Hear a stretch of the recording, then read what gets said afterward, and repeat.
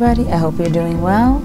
Today's painting video is going to be a pretty simple painting of persimmons, and I'm going to be using 3 different mediums. I'm going to be using 2 gouache sets and a watercolor set.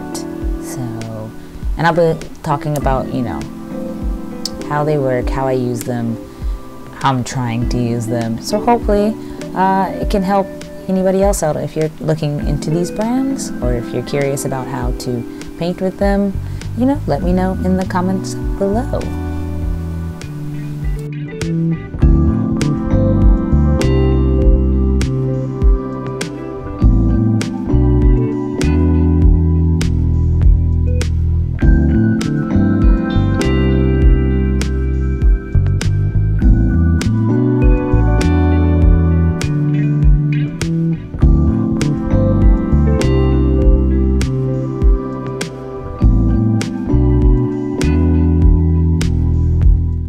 So this is a set of the HIMI gouache that I got from Amazon. I've had this set probably close to a year now, but when I put it in storage, or when I just had it set away, I didn't keep the gel wet, like I didn't put any water on it, so they dried out completely.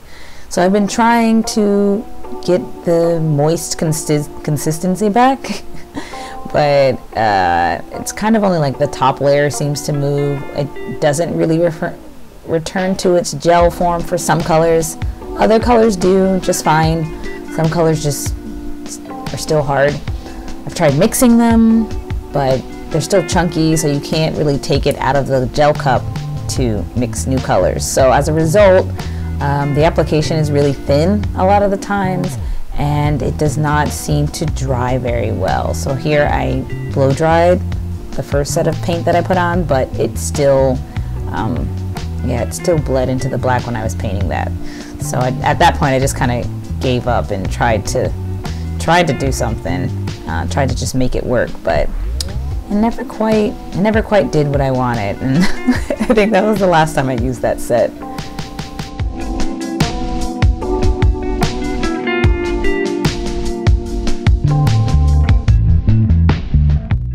So this is where I jumped over to the Japanese watercolor set, GANSAI TAMBI.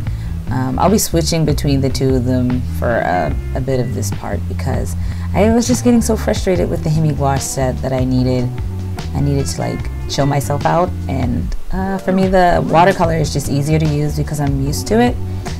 So as I was letting the watercolor dry, I went back to the HIMI gouache and tried to do like a do-over, tried to paint over top of the parts that I didn't like, but it seemed to just get messier and messier. So yeah, I was not enjoying that side so much.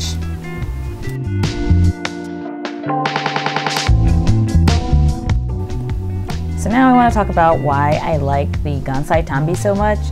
The color payoff I think is really good, especially for the price. These don't cost that much, but if you vary the amount of water used when mixing the pigment, you can get some really vibrant colors that just look really nice on the paper, and it doesn't feel like so much work. It's just nice when things go on the page very easily.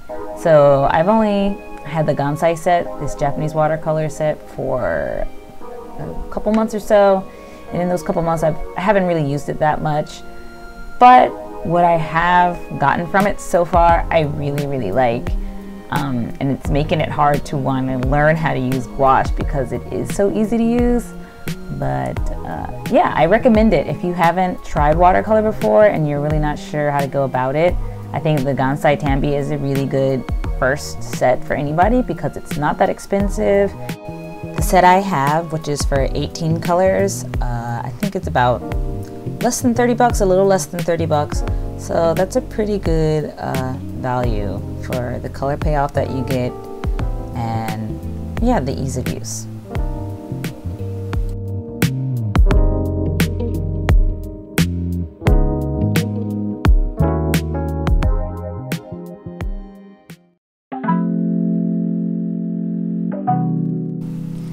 So after whinging about my terrible gouache experience on Twitter, a friend of mine suggested that I try out the ARTEZA gouache set.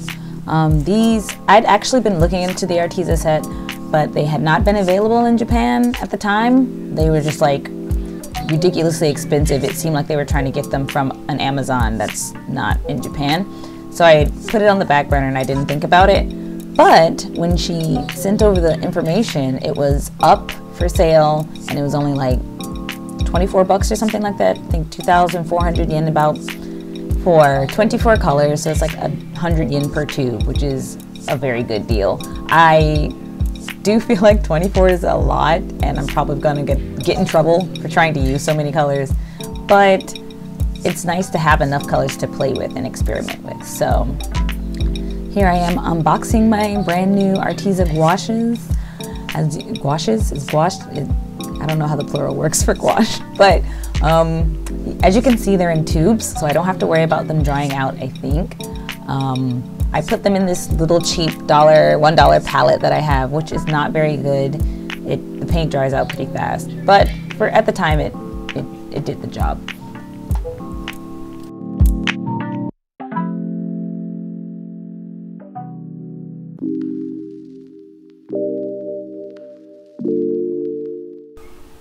Oh my god, do you see how nice the color goes down? It's way more opaque than the HIMI set that I was using the previous day. I don't remember how far apart these videos are.